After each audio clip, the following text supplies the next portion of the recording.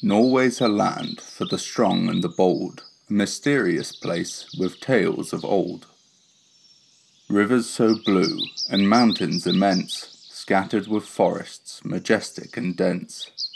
Such beautiful lands, filled with natural goods, but who knows what lurks in those dark ancient woods? There is a creature that torments the soul, they're thought to be myth, we call it the troll. Great ugly beasts, just lacking all grace, I wish you luck telling its arse from its face. But then again, there are so many breeds, with hungers, desires, and such primal needs. High in the mountains, or dark woodlands too, they live in seclusion, for their numbers are few.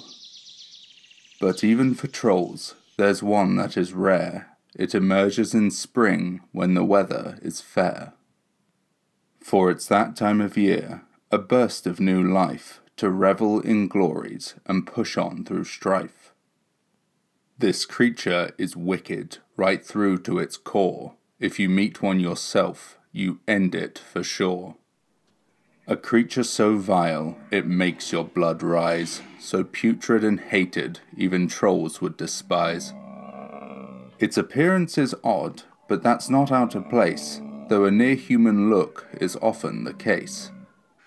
It's quite hard to tell, at a distance you see, is that a person ahead, or something more scary?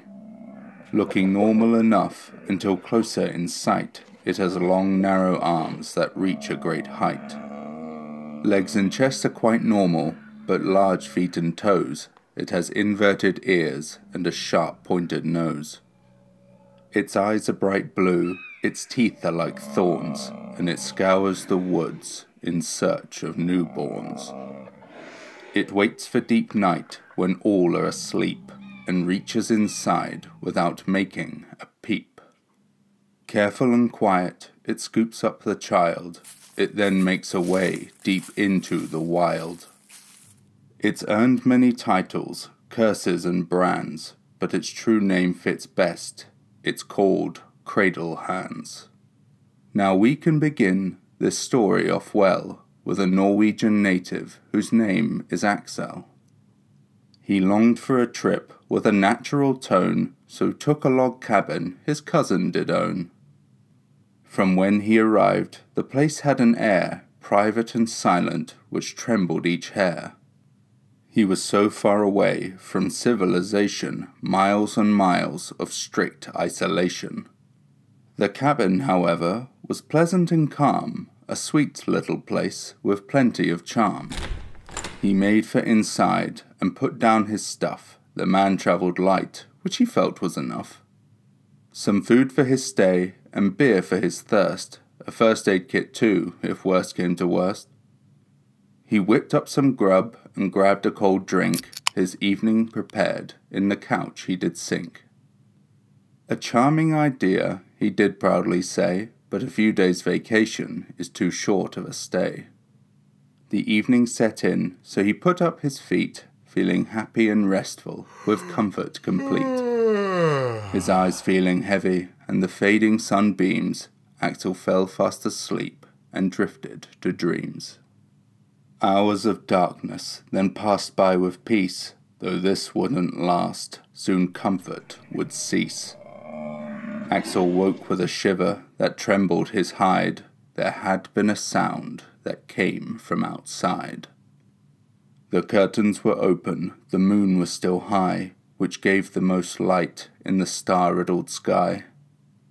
Though what light it gave would not do the trick to light up the woods whose shadows stood thick. Axel then grabbed his torch from his coat, he then swallowed hard, which caught in his throat. He made for the door and opened it slow. His mind screamed at him to stay and not go. But he had to be sure and put mind at ease that only the wildlife did lurk in the trees. He opened the door as slow as he could and peered all around of the cold, darkened wood. Outside looked clear, which did little good, so Axel stepped out, and in darkness he stood. He took several short steps and scanned with the light. He could hear a small sound, but there was nothing in sight. Moments passed by, which felt like forever. He shouted, "Hello?" which just wasn't clever. Then from the shadows came a tall silhouette. It looked like a man, which made Axel fret. He himself wasn't weak, but this still made him stir. Would this stranger mean harm? He would shortly confer. It took a step closer. He reacted at once. "Don't come any closer!" It stopped in response. Then in that moment he could see its hands rise with what little light that came from the skies. They then disappeared without any trace, then pierced through the light so close to his face. Then stumbling back, in fear he did slip, and the long monstrous arms struck the torch from his grip. Those arms were inhuman, long, hairy and gross. The silhouette was still far, but began to move close. Axel jumped up, for the cabin he flew. The beast let out a roar, and his fear only grew. He jumped through the door and barred it up tight. He searched for a weapon and prepared for a fight. There by the hearth was a slim metal bar. It was that or unarmed, which was worse by far. He stood in the centre, and the quiet droned on. For a moment he thought that perhaps it had gone. With several loud thumps, the door rattled loud. Its anger was clear as it spat, hissed and growled. A window then shattered, and glass flew inside. Its arm clawed the air and began to swing wide. Axel struck at the hand, and it roared out in pain. It cursed an old tongue and swung out again. They fought for a time. Axel gave all he could. In a moment it stopped, and there he just stood. The arm then retreated through the broken window. It gave a low growl as it started to go. With several deep breaths, Axel waited prepared. He'd fight the thing off for as long as it dared. But a while then passed, with barely a sound. He might just be free from this nightmare he found. He slumped by a wall in a safe-looking spot and tried to keep conscious lest it come back or not. He thought to look out from wherever it creep, but exhaustion took hold and so fell asleep.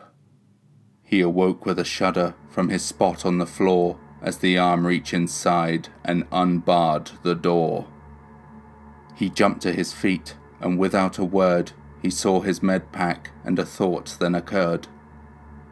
He moved for his pack as the arm drew back out. He grabbed for a bottle and uncorked the spout.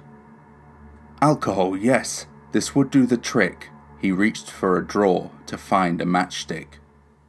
As he searched on for a match he implored, but did not hear a sound from the opening door. Where, oh where could that little match be? But there at the back was the box he could see. He grabbed it and turned to enter the fray, but there stood the creature, but 3 feet away. Standing perfectly still, just locked in a stare, its eyes burned at him, a challenge, a dare.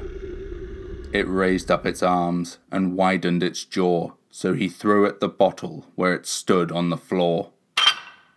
A smell filled the air, sharp and profound. Axel struck at a match and dropped it at the ground. The beast then erupted in a fast-growing flame. Its pain was immense, and it knew who to blame. But the flame was too much, and it just couldn't see, as Axel ran past and started to flee. But just as he got to the exit so near, a grasp on his leg tormented his fear. He fell to the floor as the creature held tight. It dragged him inside, and he fought with all might. Kicking hard at its hand, the fire was spreading to the rest of the cabin. His fate he was dreading. The creature engulfed by the fire too strong, it let go of Axel, and soon he was gone. He stood off a ways and watched it all burn. The monster screamed out, Axel's stomach did turn. Night carried on, and dawn then arrived. It was then Axel knew that he had survived. The cabin was gone, and so was the beast. He was now safe, for this day at least. So remember, my friends, no matter how you may feel, just 'cause you've not seen it doesn't mean it's not real.